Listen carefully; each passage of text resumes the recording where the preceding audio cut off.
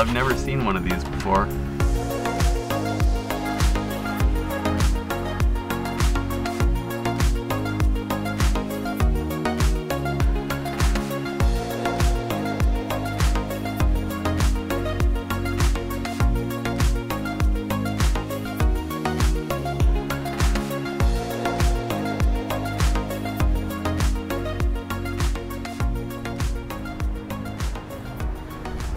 I'm in Yankton, South Dakota, and the property I'm standing on shows up on an 1890s map. There was also an 1870s map that shows buildings in this vicinity. I got permission to excavate the backyard in search of artifacts left over, so I'll take a walk around back and see what we can find. I believe this house has a lot of the original woodwork, and you'll notice the angle of the roof. I believe that's called a Mansford style roof. We excavated some sites back here, and I have reason to believe that a saloon may have stood on this property. I have a pit probed out just past that garage. I'm really excited about this.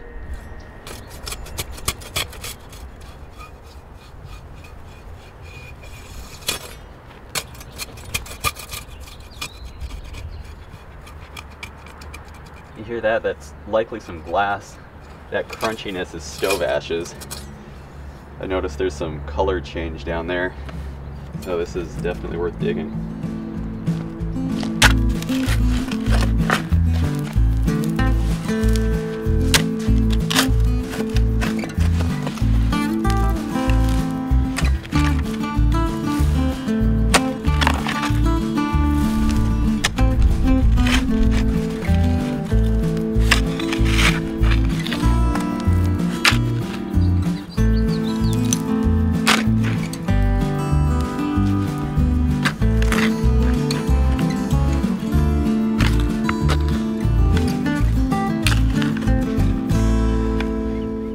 Down a couple of feet, and I ran into a few pieces here. Looks like some paneled bottles. So this one's got a tooled top. No embossing on it though.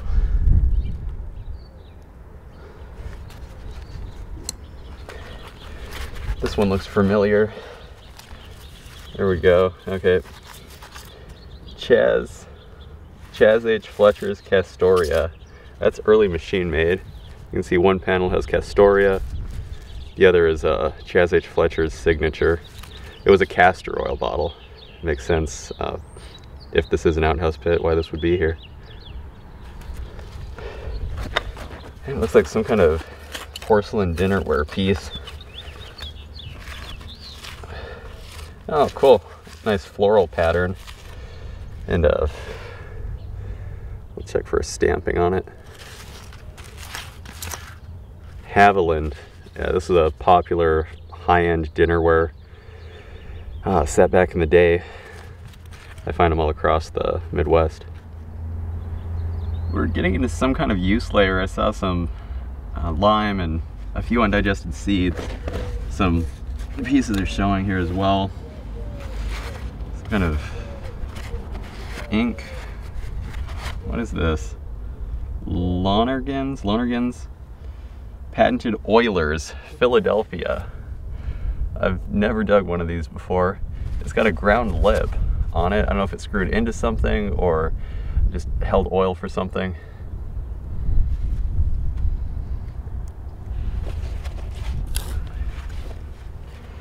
Looks like a little ink bottle. Sometimes these are embossed. Might actually have some blacking or black ink in it. It's a tooled top. This thing's been in the way. What is it? Oh yeah, you can see some undigested seeds in there. Looks like the top is some kind of dinnerware piece. It's got a hole in the bottom, some kind of decorative design. Interesting.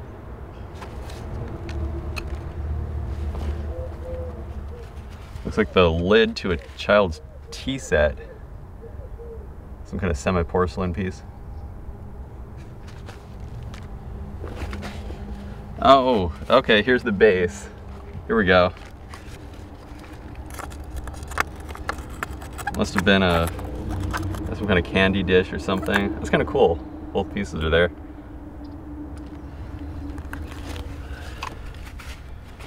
Oh, this is older. Warranted stone china, Mellor Taylor and Company, England.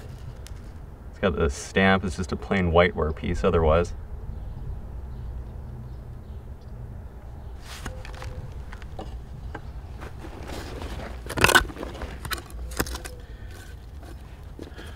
Broken canning jar.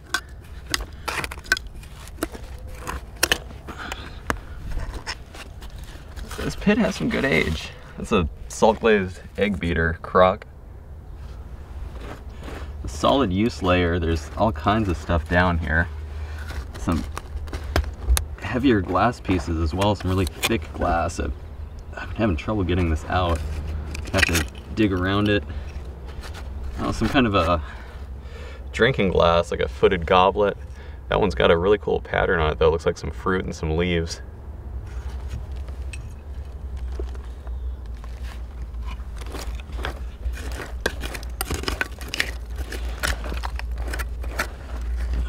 What is this thing? Wow. That's not cut glass, but that is some major piece there. Maybe like a punch bowl or something. Machine made of some sort.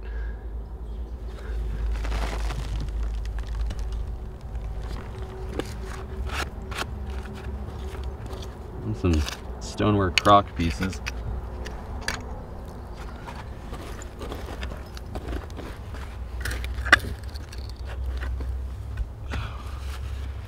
Another three-piece mold English ale with an applied top.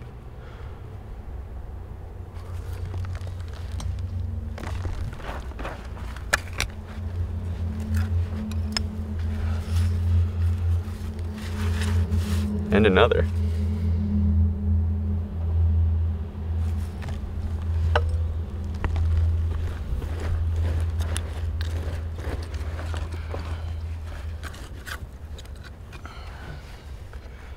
Acme Blacking, trademark. Wolf in Randolph, Philadelphia. That's a shoe polish, I believe.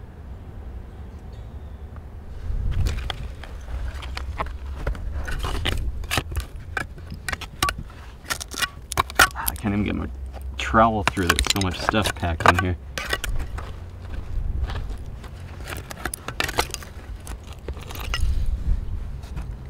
Some more pressed glass pieces. Whoa! That's wild! Look at that! What is that? Got some kind of like angel on it. Whoa! Maybe a perfume bottle or an oil lamp base? That's insane. It's got a tooled top. We're down into a solid use layer. You can see the soil color changed. That's leftover remains from an outhouse. And here's a few pieces that were thrown down. Looks like some kind of drinking glass or jelly jar.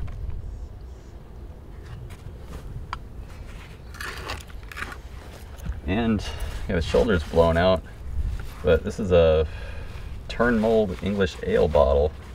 You know what? A three-piece mold.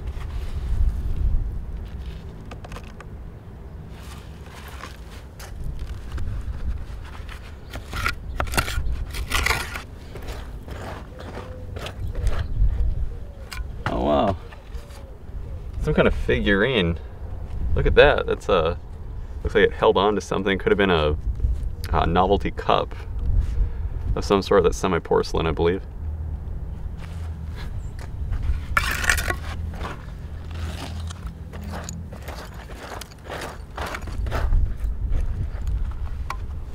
What an ornate handle. It's got possibly some 24 karat gold leaf on it. You can see it shine there.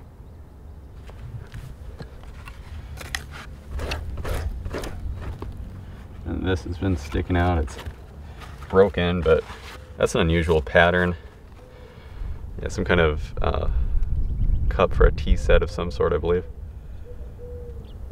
Continuing across with my test hole, still solid use layers. Got a bottle here, another one here. This one's paneled. It's like just an unembossed extract bottle. This looks like a prescription bottle. Philadelphia oval style. McCully Glass Company mark. No other embossing. And there's just stuff all over in here. Solid use layer.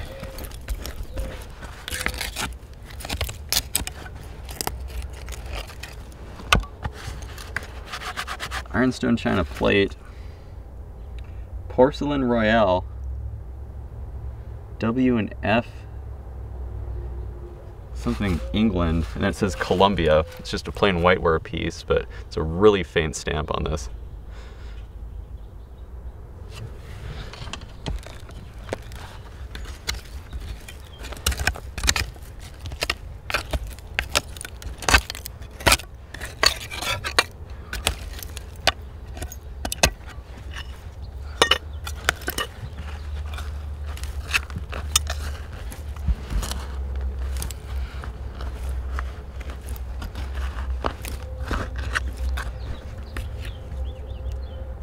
Another blacking bottle, partial label, but you can't read it. Another one of those Acme blackings, tooled top.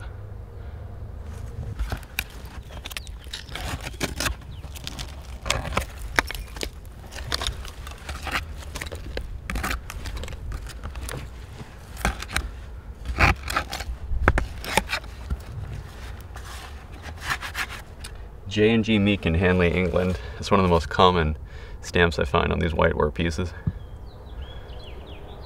We're down about 4 feet, and the pit continues underneath this garage. And I solved the mystery as to what was stamped on that other plate. This one has a better stamping. It's W&E Corn. Porcelain Royale, Columbia, England. And down below here, I've got some pieces on the way out. First one I uncovered was looks like a mason jar. Really old mason jar. Here it is. Okay, it's broken. These are usually broken. But yeah, this is an original Mason's patent, November 30th, 1858. It's got that cross on there that's actually called the Hero Cross. It's from the Hero Glass Works. This is definitely 1870s, 1880s right in there.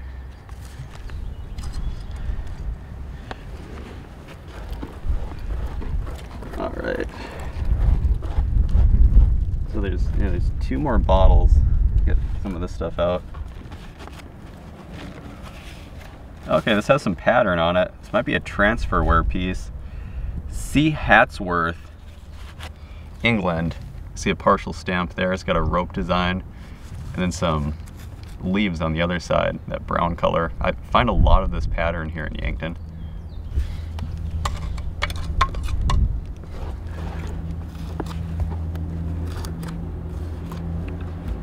Okay, shoe fly style liquor flask full of groundwater. It's 1890s, I suppose.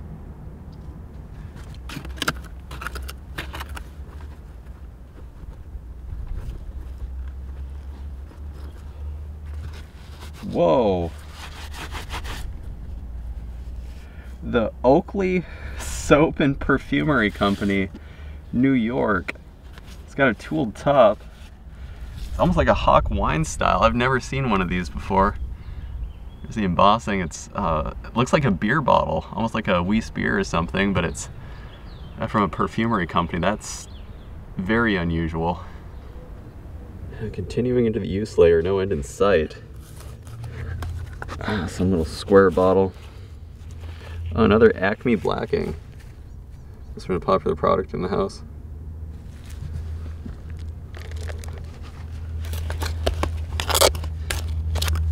Solid artifacts down here. Broken windows.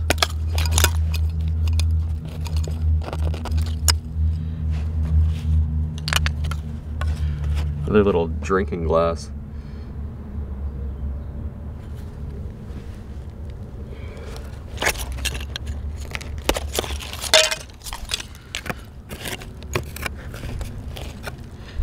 Alright. Oh, this one's almost intact. Patented November 26, 1867. I believe that's John Landis Mason's patent. He invented the mason jar. This one's also got the hero cross on it. This one's really faintly embossed. It's hard to see, but it's right there. That's the mark of the Hero Glassworks.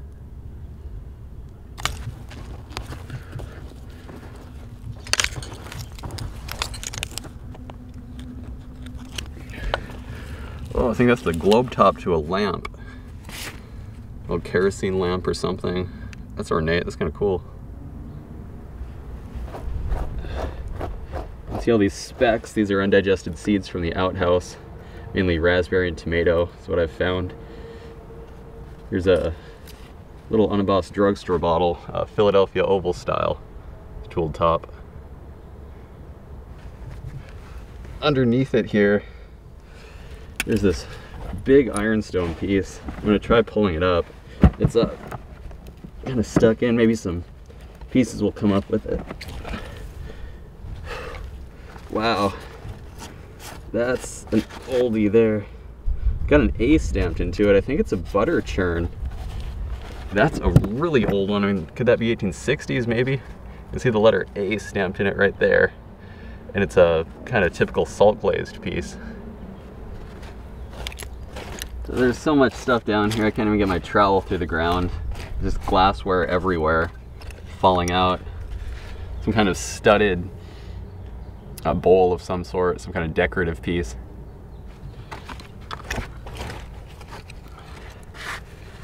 Philadelphia oval drugstore bottle, no embossing on it.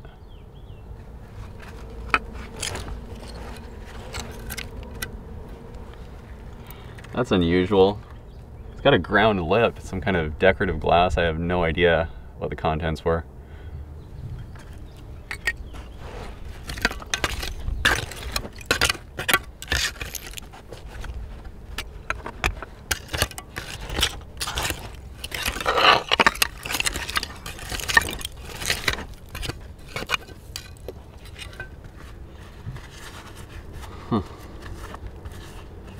Little a pharmaceutical bottle of some sort. Looks like a 3-piece mold, tooled top.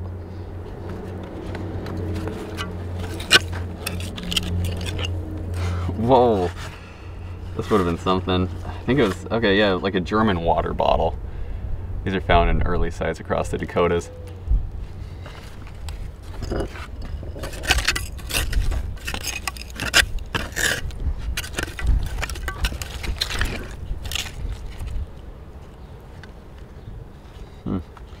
Part of a figurine.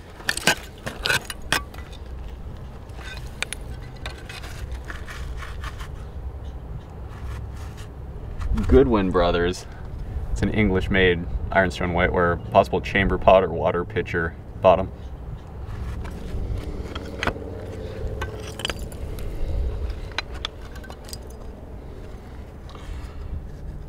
Unembossed extract.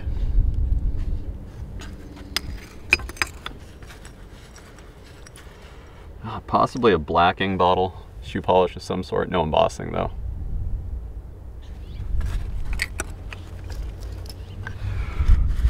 Okay, little mustard bottle, it's a tooled top.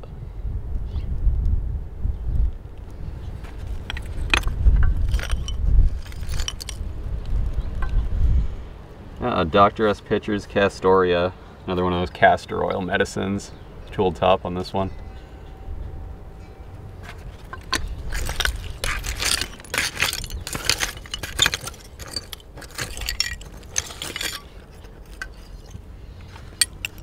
Yeah, no embossing on any of these. F&F Company, another drugstore bottle.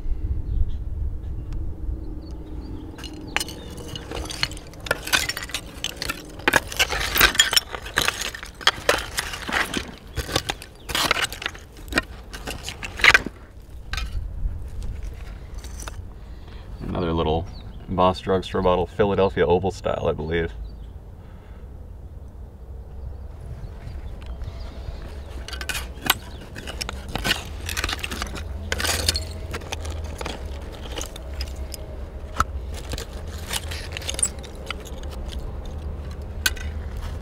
Huh. It's like some kind of ground lip bottle. It's got a basket weave pattern on it. It could have been an ink or something. Oh, and I cleared away the dirt from that butter churn. I saw all this here in some soft ground, unembossed square bottle.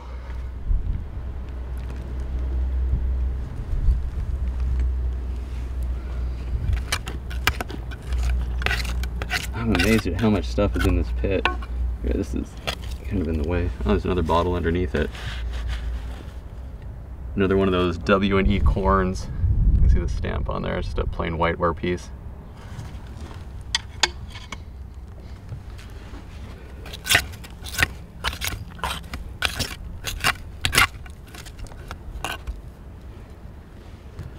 I have some embossing. Boston. Okay, Burnett's Standard Flavoring Extracts. This was a popular product back around the turn of the century.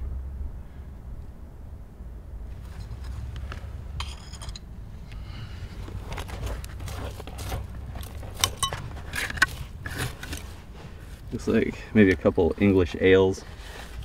It's more of those three-piece green glass.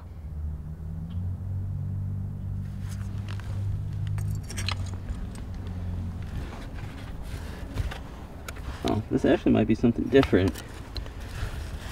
Okay, yeah. These are typical of a 1880s, 90s pit. JSP whiskey, that's a JSP monogram on there. I believe that's the initials of the guy who imported these. Could have been a malt extract.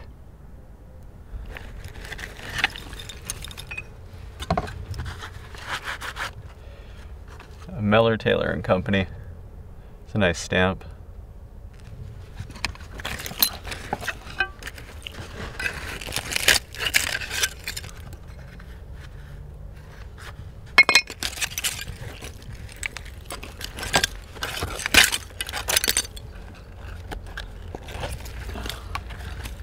Huh.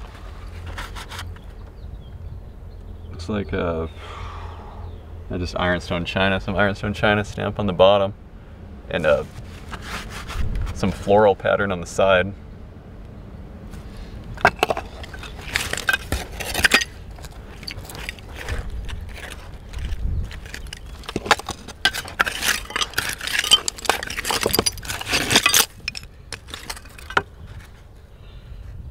Okay, Lion Manufacturing Company, New York.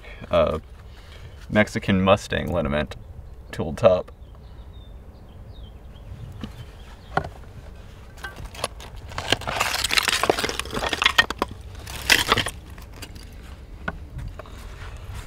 Another unembossed Philadelphia oval style drugstore bottle.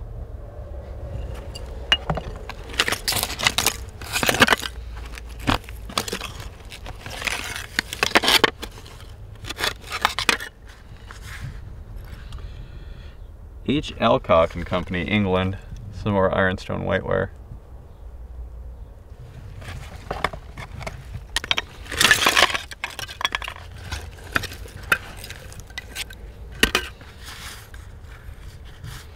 It could be some kind of toiletry bottle.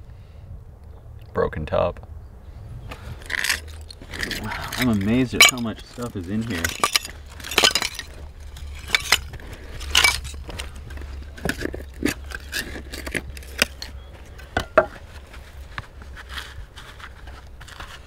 Another ironstone china, English whiteware piece, some kind of bowl of some sort. I'm down about 5 feet and we found bottom. There's a corner right here I've been cleaning out. That looks like a couple drinking glasses, maybe jelly tumblers. This stuff all over in here. That's a really cool color. I love that these are almost always clear, so anytime I get a different color it's interesting. It's cool pink. It looks like a drinking glass, maybe a jelly tumbler of some sort.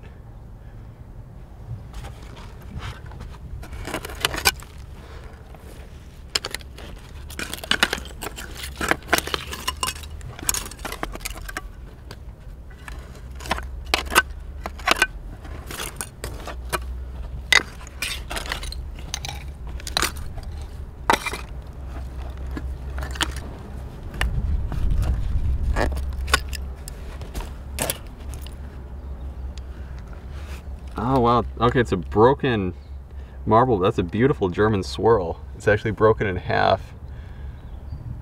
That's really cool.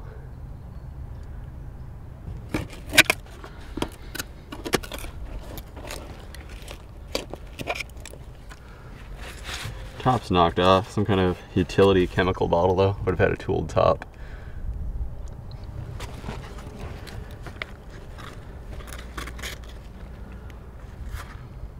Oh, that little L.H. Thomas ink bottle, tooled top.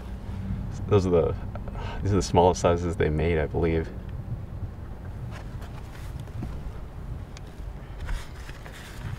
Tooled top prescription bottle.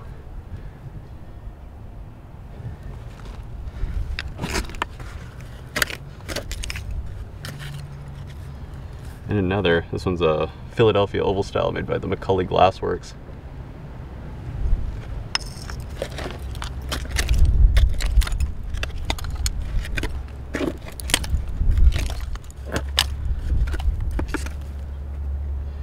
Whoa, that's a broken blob top soda bottle. That's from the 1870s. That predates everything in this pit. Oh, still working my way across the side of the pit here. Looks like a little ink bottle, maybe mucilage. It's a tooled top.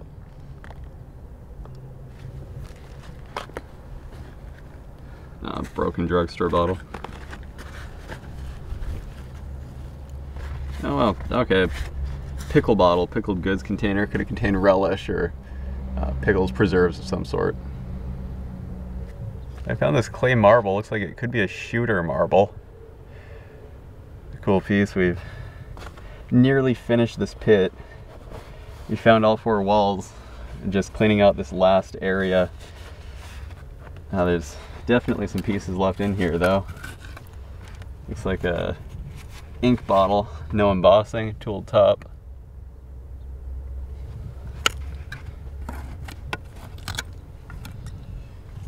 Okay. Another shoe polish. Whitmore from Boston, also a tooled top.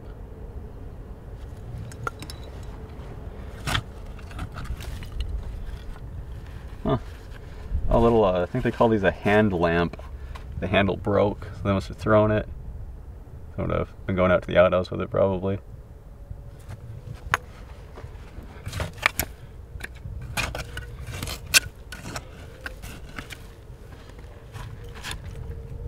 Huh. What is this? Billings Clapp and Company, Boston. It's a key mold bottom. That's an old medicine. Could have been some kind of cod liver oil or something.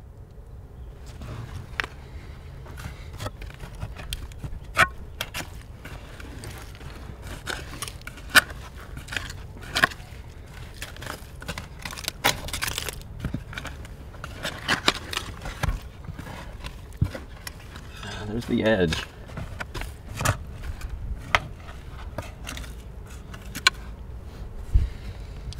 Another tooled top ink bottle. We're on the final corner. Looks like a couple extract bottles we have left here. Dr. Price's delicious flavoring extracts.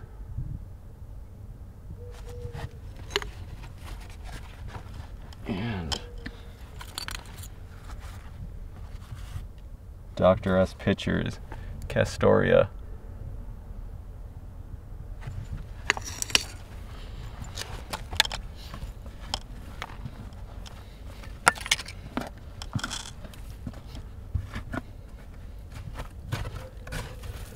This pit is done. The pit's all finished up, was roughly 6 feet deep, 4 feet wide, 3 feet long. Here's the hall. Everything was typical of a residence and dated back to the 1890s. Got some English ale bottles, some drugstore bottles, condiments, a couple liquor flasks, some odds and ends, those medicines, inks, blackings, that amber bottle from New York, and some extracts. This was a good dig though. We'll get it filled back in.